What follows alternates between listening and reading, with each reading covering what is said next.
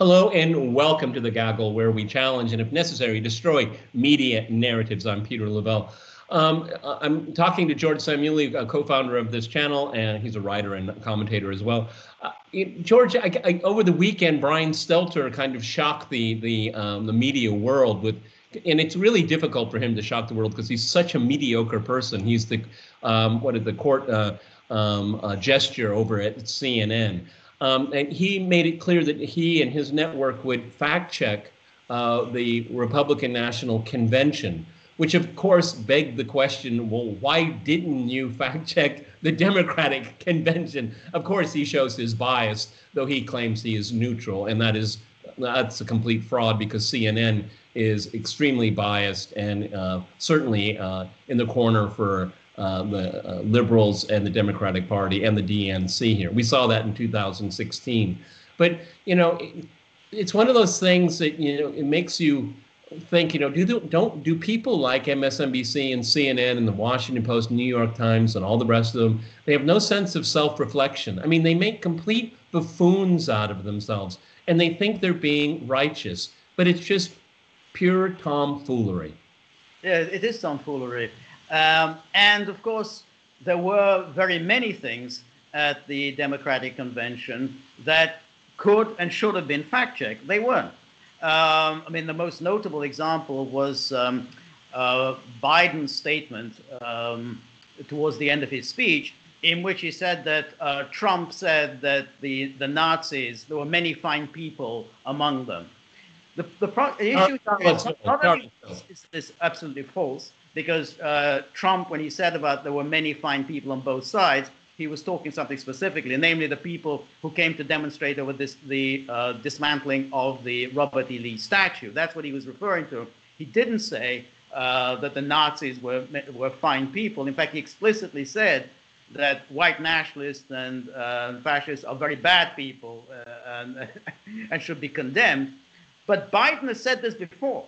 So it's not like, oh, he just was just talking, through his hat. He said this before. He said, the reason I got into this race was when I heard Trump say that there were many fine people who were fascists. So he said this before. This is a classic case that, you should fact check. I mean, there it is. Yeah, it's really on the same level of him getting arrested visiting Nelson Mandela, which he's told many, many times as well. That's it. Exactly. It's like, Elizabeth Warren's powwow chow, okay? That's it. Yeah, it was kind of a bit. But Biden is somebody who is very much given to these exuberances. There was a very favorable, sycophantic, fawning profile of him in the New York Times a couple of months ago, which had him saying he went to some arms control meeting, met Brezhnev. This is in the late 70s. And he said to Brezhnev, hey, don't bullshit a bullshitter. Now, I know you were around in the 1970s. Nobody talked to Brezhnev like that. A junior senator from Delaware would talk to Brezhnev in a way that neither Nixon nor Kissinger nor Ford would dare talk to Brezhnev like that. Oh, yeah, well, don't bullshit a bullshitter. And, and of course, all these things can be multiplied. This is a guy who dropped out of a race on account of plagiarism and making ludicrous claims about his academic record. Like he was top of his class, whereas he was actually right at the bottom of his class. Yeah, this is a notorious, well, to use his terminology, a notorious bullshitter. And yet they allowed him to get away with it. And then what you were saying about this, for instance, the CNN refers to this young man at Covington, the schoolboy at Covington, who was going to be speaking at the Republican convention, and they just cryptically say, "Oh, he sued some networks over a video that went viral." Nick Sandman.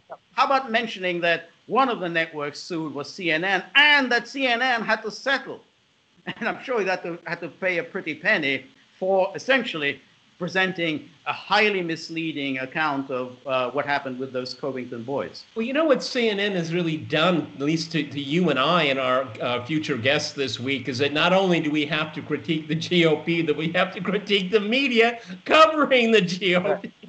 All right, I want to throw in another quick topic here because this week is going to be really, very busy. I found it really quite curious that Senator Mark Warner has come out and warning potential voters not to fall for Russian disinformation, okay, because they will become unwittingly involved in this here. And let me read to you what he had to say here. My fear is that there may be Americans that are unwittingly promoting the Russian disinformation campaign. And I think they need to be briefed so they don't become, frankly, agents in effect of this disinformation campaign. I mean, essentially what it boils down to is that if you hear anything negative about Joe Biden, it's the Kremlin's fault. Again, this really weird sense of causality and logic. Yes, exactly.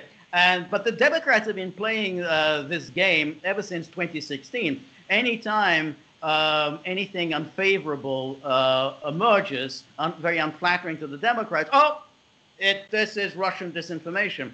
And then again, the fawning reporters don't say, well, even if it is it true?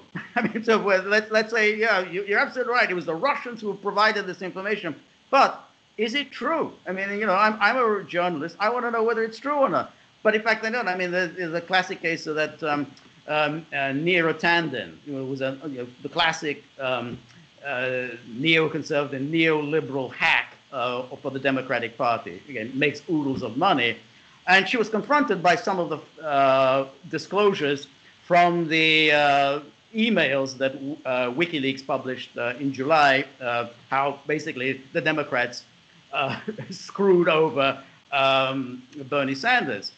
And every time she was asked about this, she said, I'm not going to, talk about things that are just Russian propaganda. This is but see, that was really classic. I mean, and again, it's only alternative media that focuses on it. Okay, we can discuss, and I think it can be a lively debate about the appropriateness of private emails finding itself into the public realm. That's an interesting discussion, but it's irrefutable what the emails said, okay? And nobody wants to talk about the substance of it. It's like Chris Cuomo. You can't read those WikiLeaks. We can, though, and we'll tell you what it means. Like, I'm going to, I wouldn't buy a used car from Chris Cuomo, okay? I mean, again, what this whole campaign is trying to make potential voters into unwitting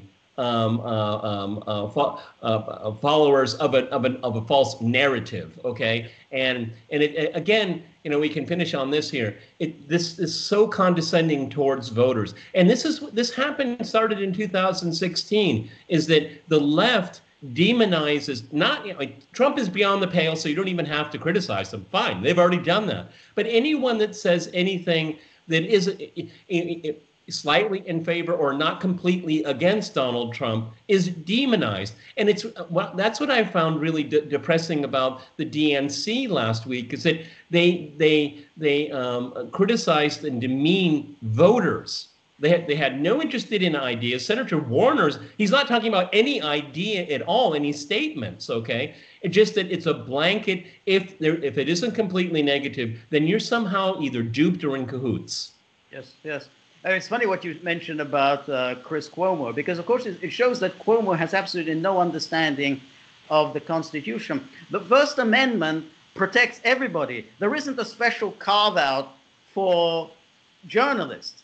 Everybody is entitled to seek out information wherever information is to be found. I mean, that applies to everybody, whether they're journalists, whether they collect refuse or work down in the sewer, whatever.